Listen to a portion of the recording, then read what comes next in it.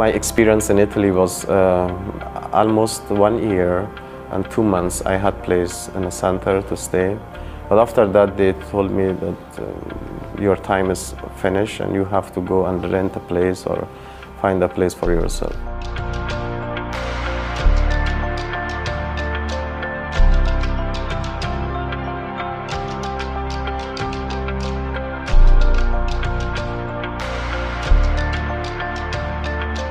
So for about 4 months and 5 months, I was homeless and I was walking around. It was very difficult moments of my life. Fortunately, I found this Jil Nifuma Refugee Center. And when I came here, I found very, very kind people.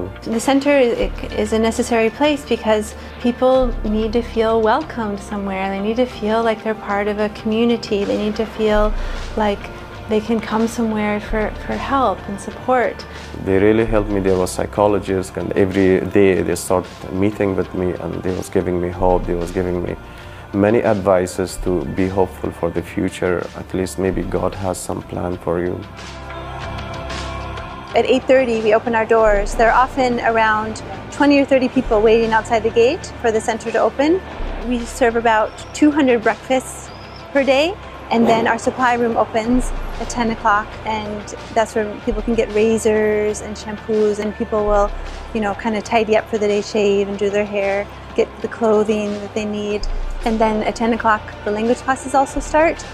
Here you can get help from everything. It's not only for food, also to make CV for the job, and anyone who has health problem, they're helping them, introducing them to some hospital which is free, for example. When the board, the United Fan Catherine Board, decided to do the Episcopal Migration Ministries Challenge, it was an opportunity to see if we could raise awareness about the refugees and some of the things that are happening throughout the world.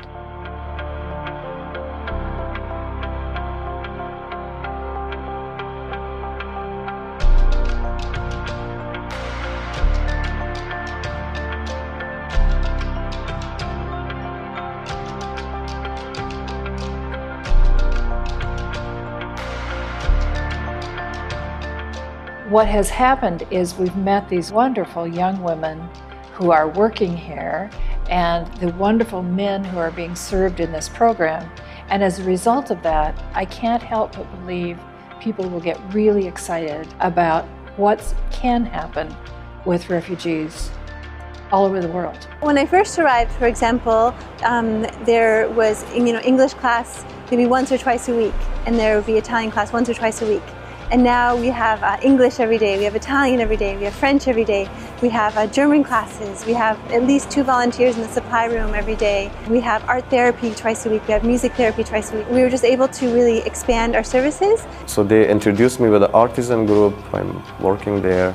They create handicrafts and they sell them to volunteers that come through our center, also to school markets. The members of the group end up kind of being leaders in the community.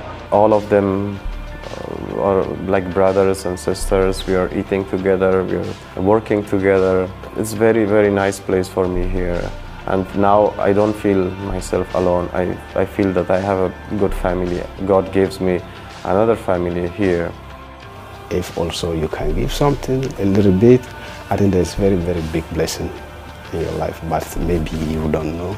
They really helped me. When I was homeless, sleeping outside, they rent a place for me. They have a housing project. At least now I have a place to stay, I have a place to sleep. And now I can eat good food, and my life really changed because of the center.